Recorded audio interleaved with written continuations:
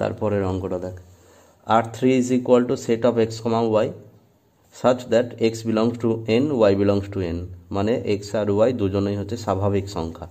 তার সাথে বলে দিয়েছে 2x plus y is equal to কত, 41। তাহলে 2x plus y is equal to 41 হলে y equal to 41 minus 2x। তাহলে এখান থেকে আমি কি পাচ্ছি যে x এর মানগুলো কি হতে হবে, স্বাভাবিক সংখ্যা হতে হবে। তাহলে স্বাভাবিক সংখ্যা কত থেকে শুরু হয়, 1 থেকে। তাহলে 1 থেকে শুরু করে সমস্ত পূর্ণ সংখ্যাগুলো নিয়ে শুরু করলাম। x এর মান 1 2 3 4 করে নিতে গেলে x এর মান যখন 1 নিব তখন y এর মান কত, 39। x এর মান যখন 2 নিব 37, করতে করতে x এর মান ডট ডট করে আমি 5 6 7 8 9 10 করে 19 পর্যন্ত আসলাম। যখন 19 বসাবো তখন কত হবে, 41 বিয়োগ 19 দুগুণ 38, মানে কত হবে 3। যদি 20 বসাই তাহলে কত হবে, 41 বিয়োগ 20 দুগুণে 40, মানে 1। যদি 21 বসাই তাহলে কত হবে, 41 বিয়োগ 21 দুগুণে 42, তাহলে কত হয়ে যাচ্ছে, -1। তাহলে -1 কিন্তু স্বাভাবিক সংখ্যা না। তাহলে 41 বসিয়ে যেহেতু এটা পাচ্ছি, তাহলে 21 বসিয়ে যেহেতু এটা পাচ্ছি, তাহলে 21 বসাতে পাবো না, কারণ 21 বসানোর জন্য y এর মানটা যেটা পাওয়া যাচ্ছে সেটা স্বাভাবিক সংখ্যা না। তাহলে এইরকমভাবে R3-র মধ্যে কে কে থাকতে পাবে, 1, 39, মানে 1 আর 39-এর জন্য এটা সত্য। তাহলে কত থাকছে, 1, 39। তারপরে 2, 37, এইরকমভাবে ডট ডট করে শেষটা কত হবে, 20, 1। তাহলে ডোমেন কত হবে, ডোমেন অফ R3 কত হবে, 1 2 করতে করতে dot dot 19 20, R range of কত হবে, y এর ভ্যালুগুলো, অর্থাৎ 39 37 করতে করতে 1 পর্যন্ত। তাহলে এটা হয়ে গেল। বাকি অঙ্কগুলো তোদের ওই 7-এর বাকি অঙ্কগুলো বাড়িতে ট্রাই করবি। 8-এর অঙ্কটা সব থেকে ইম্পর্টেন্ট অঙ্ক, এই ধরনের অঙ্কই পরীক্ষাতে সব থেকে বেশি আসে। বলেছে সমতলে অঙ্কিত অনেকগুলো ত্রিভুজের মধ্যে সদৃশতা হচ্ছে একটা সম্বন্ধ।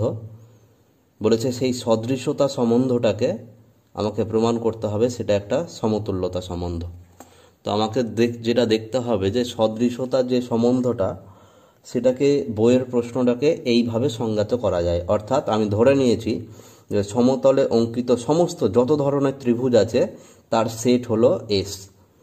এই এসের উপর সংজ্ঞাত একটা সম্বন্ধ হচ্ছে আর সম্বন্ধের মধ্যে সেই ত্রিভুজগুলোই থাকতে পারবে, অর্থাৎ এই ক্রমিত জোড়টা, অর্থাৎ ত্রিভুজ 1, ত্রিভুজ 2 আর এর মধ্যে থাকবে যদি ত্রিভুজ 1 আর ত্রিভুজ 2 কি হয়, সদৃশ হয়। তার মানে বইয়ের প্রশ্নটাকে আমি এইভাবে সংজ্ঞাত করলাম। এবার আমাকে চেক করতে হবে যে এই সম্বন্ধটা সসম কি না। তাহলে প্রথমে আমি সসম চেক করি। তাহলে সসম চেক করার জন্য কি করতে হবে, যে কোনো একটা ত্রিভুজ নিয়ে নিতে হবে যেটা ওই মেইন সেটের মধ্যে আছে, এস। তাহলে আমি ধরে নিলাম যে ত্রিভুজ 1 এস এর মধ্যে আছে। এবার আমাকে দেখতে হবে যে ত্রিভুজ 1 এস এর মধ্যে আছে, তার জন্য ত্রিভুজ 1, ত্রিভুজ 1 আর এর মধ্যে আছে কিনা। যদি ত্রিভুজ 1, ত্রিভুজ 1 আর এর মধ্যে থাকে তাহলে সেটা সসম হবে। অর্থাৎ যেটা বলেছিলাম, কোনো সেটের মধ্যে এক্স যদি থাকে তার জন্য এক্স এক্স থাকতে হবে। আমি তাহলে ধরেছি ত্রিভুজ 1 এস এর মধ্যে আছে, তাহলে মানে আমাকে চেক করতে হবে যে ত্রিভুজ 1, ত্রিভুজ 1 আর এর মধ্যে আছে কিনা। এবার আমাকে দেখতে হবে যে ত্রিভুজ এর আর এর মধ্যে কারা থাকার সুযোগ পায়, যারা সদৃশ তারাই থাকার সুযোগ পায়।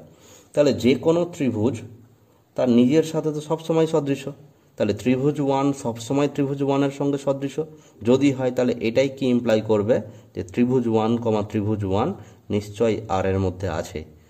তার মানে আমি কি দেখতে পাচ্ছি যে ত্রিভুজ 1 একটা যে কোনো ত্রিভুজ নিয়েছিলাম এস এর মধ্যে থেকে, তার জন্য দেখছি ত্রিভুজ 1, ত্রিভুজ 1 আর এর মধ্যে আছে। তার মানে নিশ্চয়ই আর সম্বন্ধটা কি হয়ে গেল, সসম হলো, তাই তো। এবার আমি চেক করব যে আর সম্বন্ধটা প্রতিসম কিনা। তাহলে প্রতিসম কিনা যদি চেক করতে হয় তাহলে আমি কি করব, প্রতিসম চেক করব। এবার আমরা প্রতিসম, তাহলে প্রতিসম চেক করার সময় আমাকে কি করতে হবে, একটা এলিমেন্ট নিতে হবে যেটা কার মধ্যে থেকে, আর এর মধ্যে থেকে। তাহলে আমি ত্রিভুজ 1, ত্রিভুজ 2 আর এর মধ্যে থেকে নিয়েছি। যদি ত্রিভুজ 1, ত্রিভুজ 2 আর এর মধ্যে থেকে নিই, তাহলে যেখানে এই ত্রিভুজ 1 আর হচ্ছে ত্রিভুজ 2 সেপারেটভাবে এরা কার পদ, ওই এস এর মধ্যেকার। এই ত্রিভুজ 1 আর ত্রিভুজ 2 কিন্তু এস এর মধ্যে আছে। তাহলে এই সম্বন্ধটাকে এবার আমি প্রতিসম কখন বলতে পারবো, ত্রিভুজ 1, ত্রিভুজ 2 যেহেতু আর এর মধ্যে আছে তাহলে এর উল্টোটা থাকতে হবে। তাহলে এবার আমরা দেখি তো যে যেহেতু ত্রিভুজ 1, ত্রিভুজ 2 বিলংস টু আর, তার মানে নিশ্চয় ত্রিভুজ 1 ত্রিভুজ 2 এর সাথে সদৃশ, না হলে তো আর এর মধ্যে থাকার সুযোগই পেত না। তাহলে এই লাইন থেকে কি দেখছি যে ত্রিভুজ 1 ত্রিভুজ 2 এর সাথে সদৃশ, তাহলে নিশ্চয় ত্রিভুজ 2 ত্রিভুজ 1 এর সঙ্গে সদৃশ অবশ্যই হবে। তাহলে ত্রিভুজ 2 যদি ত্রিভুজ 1 এর সঙ্গে সদৃশ হয়, তাহলে ওই ডেফিনিশন অনুসারে ত্রিভুজ 2 ত্রিভুজ 1 আর এর মধ্যে থাকবে। তাহলে আমি ধরেছিলাম যে ত্রিভুজ 1 ত্রিভুজ 2 আর এর মধ্যে আছে, তার জন্য দেখছি যে ত্রিভুজ 2 ত্রিভুজ 1ও আর এর মধ্যে আছে। তার মানে এই সম্বন্ধটা কি হয়ে গেল? প্রতিসম। এবার আমি চেক করব সংক্রমণ। যদি আমি সংক্রমণ চেক করি তাহলে কি দেখতে পাচ্ছি? সংক্রমণ চেক করার সময় আমাকে কি নিতে হয়? ত্রিভুজ 1 ত্রিভুজ 2 একটা এলিমেন্ট নিলাম আর এর মধ্যে থেকে, এবং আর একটা ত্রিভুজ 2 ত্রিভুজ 3 নিলাম। আর এর মধ্যে কিন্তু এই ধরনের প্রচুর কিন্তু মানে পদ আছে। আমি শুধু এখানে ত্রিভুজ 1 ত্রিভুজ 2 লিখেছি, তার মানে এই না যে ত্রিভুজ 1 আর ত্রিভুজ 2 আছে। তার মানে এই সমতা যারা সদৃশ তারাই আছে। তাহলে এই ক্রমিত জোড়গুলো আমি দুটো নিলাম। একটা কি নিলাম? ত্রিভুজ 1 ত্রিভুজ 2, আর একটা নিলাম হচ্ছে ত্রিভুজ 2 ত্রিভুজ 3।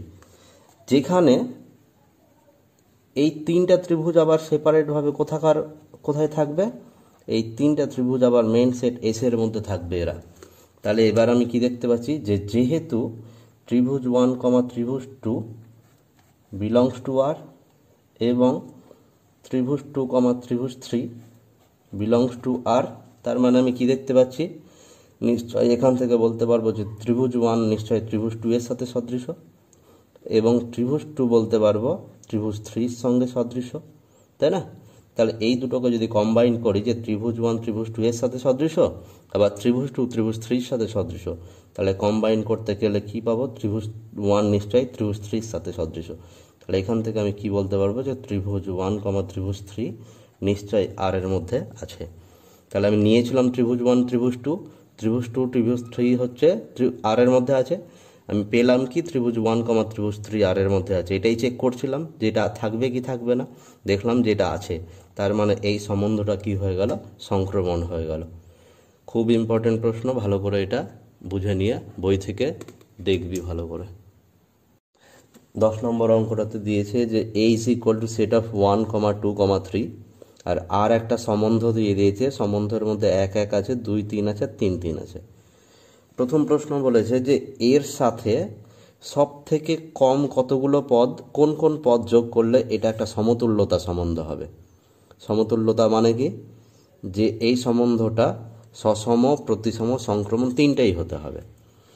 আমি আগে বলেছিলাম যে কোনো একটা সম্বন্ধের মধ্যে যদি এই 1 এর জন্য 1 1, 2 এর জন্য হচ্ছে 2 2, আর 3 এর জন্য হচ্ছে 3 3, এই তিনটে পদ নিয়ে গঠিত সব থেকে ছোট সম্বন্ধ, যে সম্বন্ধটা সসম, প্রতিসম, সংক্রমণ তিনটাই হবে। তাহলে এই পদ তিনটা এর মধ্যে থাকতেই হবে। তাহলে দেখি 1 এর জন্য 1 1 আছে, 2 এর জন্য 2 2 নাই, তাহলে আমাকে 2 2 যোগ করতে হবে এর মধ্যে। আর কি করতে হবে?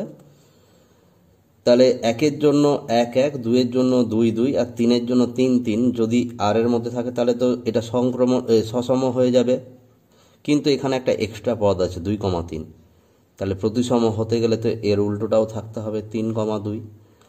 তার মানে নিশ্চয় এই পদ দুটো যদি এর মধ্যে অ্যাড করে দিই তাহলে দেখা যাবে এই যে সম্বন্ধটা নতুন করে তৈরি হবে তার ভিতরে মোট 5টা পদ থাকবে, 1 2 3 আর এই দুটো 5টা পদ থাকবে।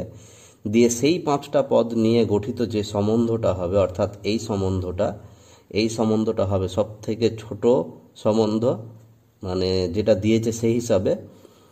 তো সেই সম্বন্ধটা সংক্রমণ, প্রতিসম, সসম তিনটাই হবে, অর্থাৎ সেটা সমতুল্যতা হবে।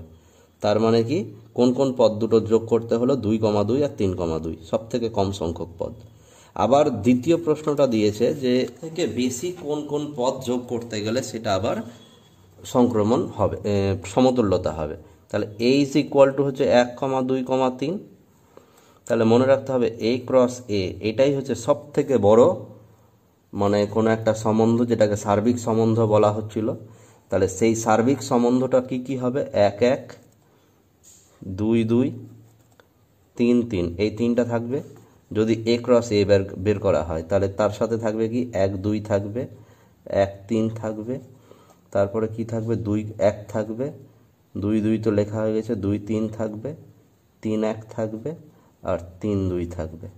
তাহলে a ক্রস a, এটা হচ্ছে সার্বিক সম্বন্ধ। মনে রাখতে হবে সার্বিক সম্বন্ধ হচ্ছে সসম, প্রতিসম, সংক্রমণ তিনটেই হবে।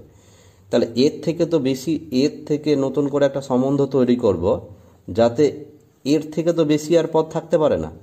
তার মানে নিশ্চয় এখানে যে আর সম্বন্ধটা দিয়েছিল সেটা কি দিয়েছিল, 1 1 দিয়েছিল, 2 2 2 3 দিয়েছিল, আর হচ্ছে 3 3 দিয়েছিল। এই তিনটে পদ দেওয়া ছিল, বাদ বাকি যে পদগুলো বেঁচে থাকলো সবাইকে এর মধ্যে দিয়ে দিতে হবে, তবেই সেটা হয়ে যাবে কি সসম হবে, প্রতিসম হবে, সংক্রমণ হবে, অর্থাৎ সেই সম্বন্ধটা নতুন করে কি হয়ে যাবে, সমতুল্যতা হয়ে যাবে।